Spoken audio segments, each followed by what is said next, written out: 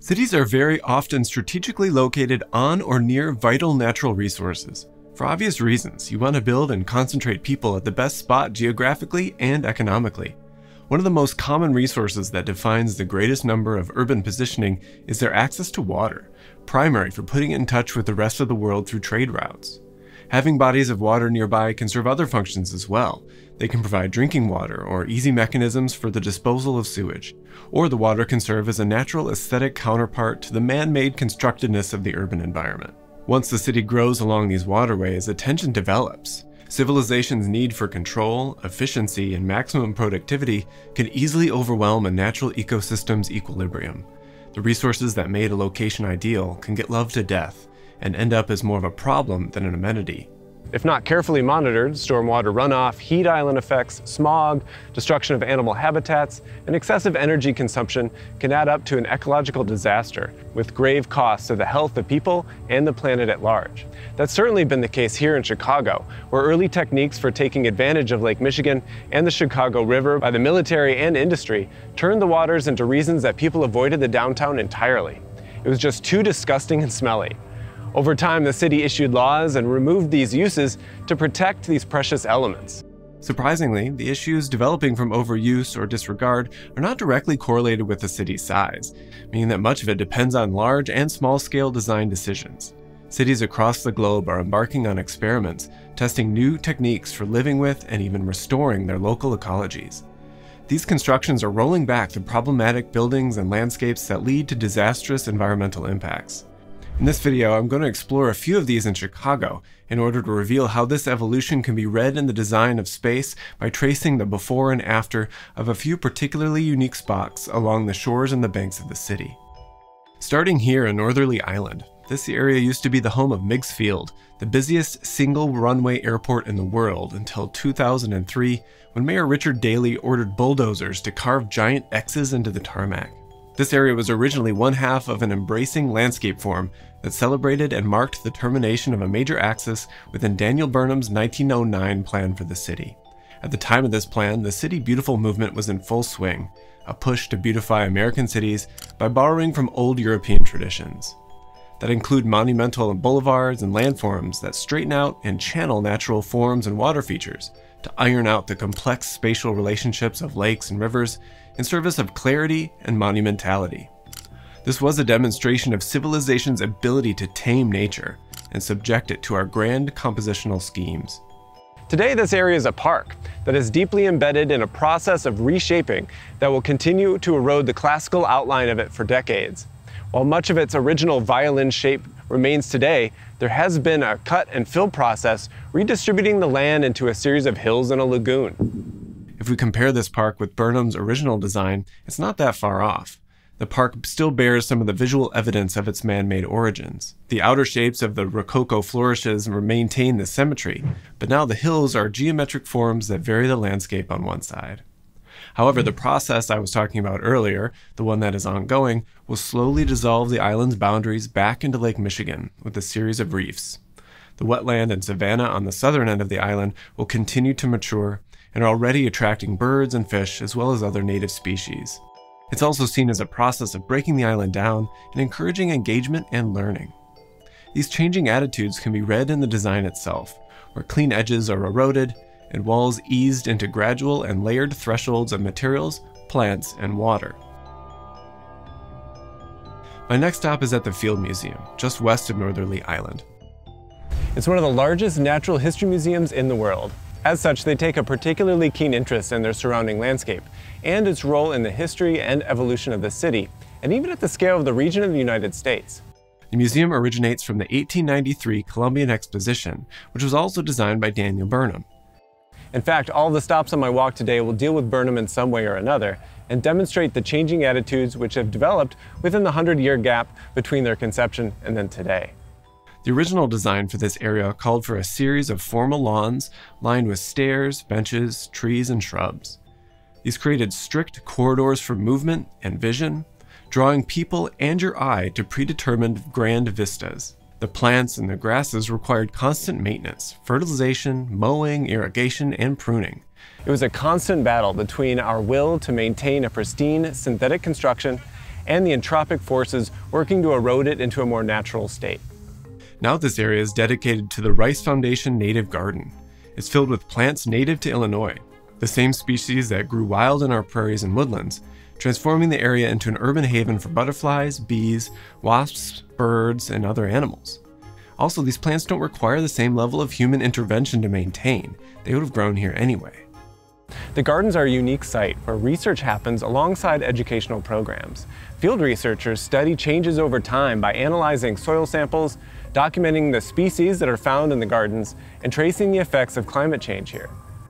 The change in attitude can be read in the visual relationship between the architecture, the walking paths, and plants. Plants break down the edge of the walkways, growing tall enough to obscure our view of the classical building form. No longer is the triumphant man-made building at the center of unbroken visual axes. Instead, the interplay between crafted and natural elements are made visible and become interactive and accessible. My next stop is at Millennium Park. At first glance, it might not be clear how this space fits the same narrative. It's certainly more flashy and spectacular as a tourist attraction than it is as a landscape reclamation. But it also owes its origins to the 1909 plan by Burnham as part of the front door for the city. Of course, much of its sustainability is economic, and it generates billions of tourist dollars for the city and offers a great public space, which is certainly a challenge today. But as far as the planetary impact of its design goes, the entire park is actually the world's largest green roof, at 99,127 square meters or 24.5 acres. The entire thing is built over train tracks and parking lots. So, just like Northerly Island, which used to be dedicated to transportation infrastructure, new forms of thinking have allowed us to make a public amenity out of it. And just like Northerly Island, there was a fight to change it. The entire thing was conceived as a series of outdoor rooms. It's simply too large for one design intention. Each outdoor room has its own vision, like puzzle pieces that fit into the whole.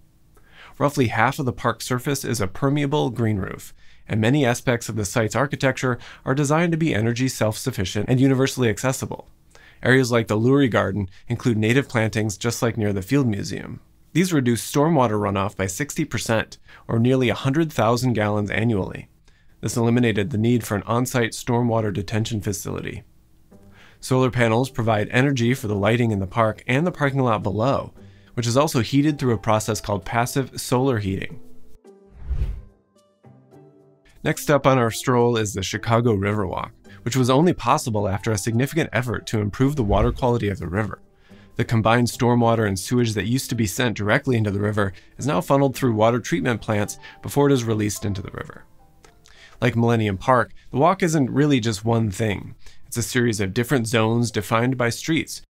While none of these are particularly restorative in the same way as other landscapes we've seen, each does have areas for plantings of prairie grasses or trees or other plant life. And some put us closer in touch with the river than we would have been able to otherwise. In the River Theater, for instance, there are 17 honey locust trees, which are native to this area and punctuate the staircase. Root space soil cells were used to enable deep root volumes, ultimately protecting the root balls in this complex planting environment and provide the generous soil volumes that are needed. A water harvesting system collects the stormwater drained from the River Theater in an underneath structure, which is stored and then supplied to irrigate the trees. At the jetty, a series of piers and floating wetland gardens offer an interactive learning environment about the ecology of the river, including opportunities for fishing and identifying native plants. This area is not a line, but a series of fingers, which creates more surface area between the pedestrians and the river, offering more places to engage with it. There is an area just a bit down the river that delivers on this idea even further, and it's called the Wild Mile. Currently, there's a portion of it that's built as a proof of concept, with the rest of the project gaining approval just recently. As the Chicago River gets cleaner, direct access to more people becomes possible. The hope of the Wild Mile is that constructing areas for access can also make room for constructions that help clean the river even more, creating a self-reinforcing feedback loop. The Wild Mile is made up of a series of modular planters and walkways that its designers, architecture firm SOM, hope can serve as a test case for industrial shorelines across the globe. The walkways, which are also part of the modular system, float on polyethylene pontoons that are connected together and wrapped in coconut husks. These hold up sections of heat-treated pine boardwalk. The result is a walkway that ebbs and flows with the water, subtly rising and falling with the wake of boats or the wind, making you feel connected to the water even without touching it. These walkways are flanked with planter rafts filled with native wetland species, sedges, swamp milkweed, and hibiscus. Their root systems dangle into the water to draw in nutrients for themselves, and they attract fish to feed and spawn. Below the water surface is a submerged bunker that we can't see, but it holds 100 giant floater mussels. These animals are fed oxygen by solar-powered pumps to keep them alive while they filter 365,000 gallons of water per year. The modularity of the system allows for growth and a varied edge, ultimately a much more resilient and adaptable approach than a straight-line wall that you might find elsewhere on the river. While I'm not normally someone just inherently interested in sustainable design technologies, I find the evolution of urban forms and how they embody changing attitudes utterly fascinating. This transition from hard edges to layered, from clear axes and hierarchy to more enmeshed systems, is clearly seen as you walk along these water's edges. Many of you notice that I wear a black t-shirt almost in all of my videos. And to be honest, I've been searching for the perfect one ever since starting the channel. Well, I'm excited to tell you that I finally found it. It's the one that I'm wearing right now, and the one that I wore throughout this entire video, and it's made by Cuts Clothing. My criteria for choosing was first that it had to be high quality. Black shirts aren't always black, or they fade really fast. That is not the case with Cuts, made with Pica Pro fabric, which is soft, retains its shape, doesn't pill, and is made to last. Next up of what's important was fit, which on this shirt is just about perfect. I'm not sure how to describe it, but it's not loose, it's not too tight, it's comfortable while looking sleek. That's also due in part to the minimal detailing and lack of branding, which is just a little X on the side. These shirts are also highly customizable to you, with different collar types, crew, V-neck, or Henley, and bottom hems, curved, split, or elongated. I go with the standard crew and the split hem, which is perfect for me. Now in my daily life, I don't always wear a black t-shirt, and Cuts has you covered there too, with all kinds of colors to choose from, as well as other work leisure staples like hoodies, joggers, polos, and more.